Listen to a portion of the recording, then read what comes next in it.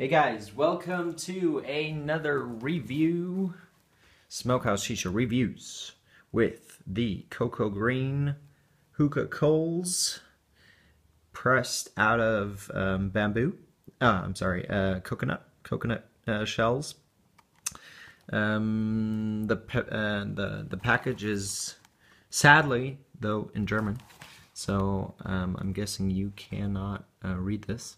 What I think is quite neat is that they donate 5 cents to charity for every package you buy.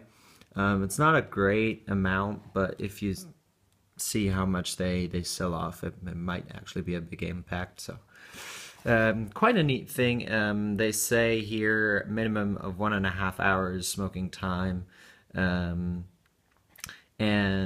up to 330 degrees, which is actually the point. They don't have as much heat, but I'll get into that in a second. Here I have on top one of the Cocogreens. I'm gonna set the sharpness. Yes, on top a Cocogreen, on the bottom a Starbuzz Cocobuzz 2.0. So as you can see, it's about half a brick. Maybe a bit more than half, actually, as I can figure now. Let's see. Oh, it's better here. So you see, it's about half a brick. And yeah, get right into the action. I'm going to be smoking on my Kaya Shisha PNX 660 with the Amy 8-hole power bowl kind of bowl, which I've reviewed also. Go ahead and check out that video if you guys are interested in that distance setup with aluminum foil. What can I say about the charcoal?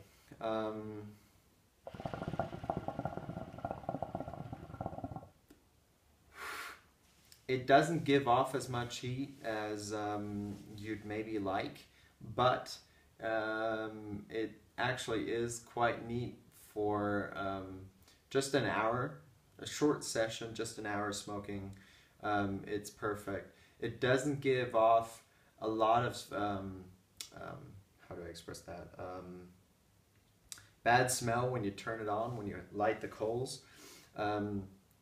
It's a bit more than a Cocobuzz from Starbuzz, which I really think is one of the best coals right now.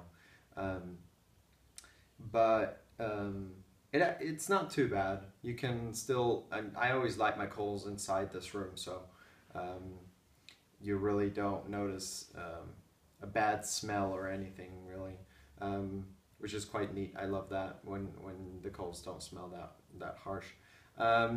For the ash, there's a lot of ash building up once you've had them on. As you can see, there's a lot of ash right now already after maybe 10-15 minutes, so not quite as convenient as it could be.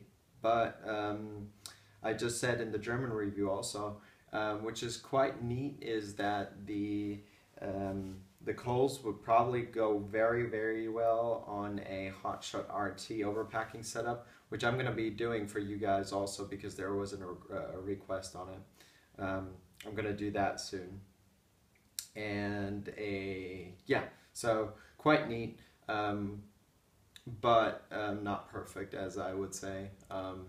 They have some disadvantages. First of all, heating or degree level, and on the other hand, ash building up and some bad smell, which is not really bad, but it could be better. So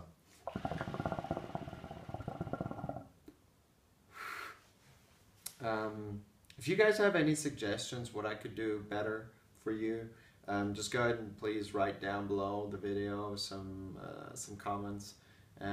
I'll try to work on that.